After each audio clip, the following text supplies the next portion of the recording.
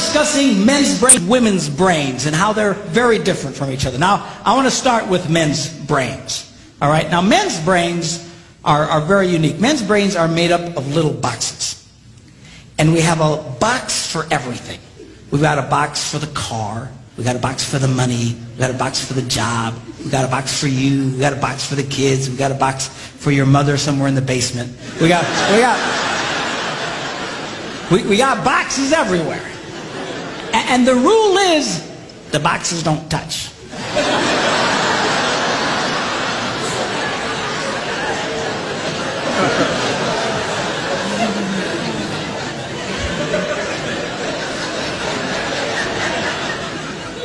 When a man discusses a particular subject, we go to that particular box, we pull that box out, we open the box, we discuss only what is in that box.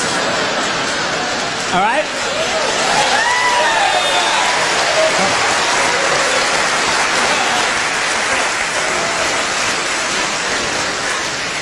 And then we close the box and put it away, being very, very careful not to touch any other boxes.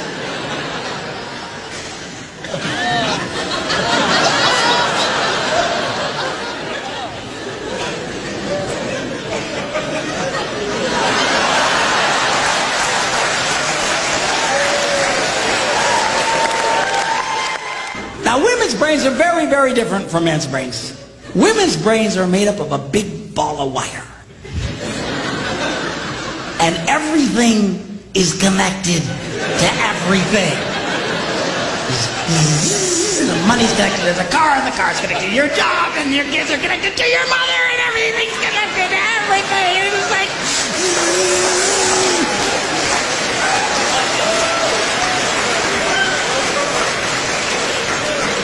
It's like the internet superhighway. Okay? And it's all driven by energy that we call emotion. It's one of the reasons why women tend to remember everything. Because if you take an event and you connect it to an emotion, it burns in your memory and you can remember it forever. The same thing happens for men. It just doesn't happen very often because, quite frankly, we don't care.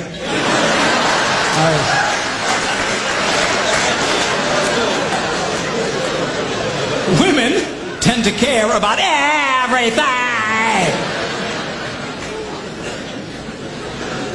And she just loves it.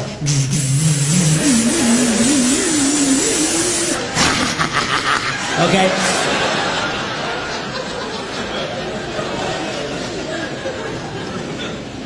Now, men, we have a box in our brain that most women are not aware of. This particular box has nothing in it. In fact, we call it the nothing box. And of all the boxes a man has in his brain, the nothing box is our favorite box.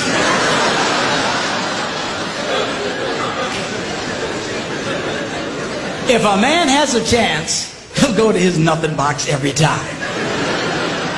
That's why a man can do something seemingly completely brain dead for hours on end. You know, like fishing. Now, they've actually measured this. The University of Pennsylvania a couple of years ago did a study and discovered that men have the ability to think about absolutely nothing and still breathe. You know, they connected all the wires and stuff like that and watched the brain activity, then all of a sudden, I think he's dead. Huh? You know, women can't do it. They can't do it. Their minds never stop. And they don't understand the nothing box. And it drives them crazy. Because nothing drives a woman more crazy or makes her feel more irritated than to witness a man doing nothing.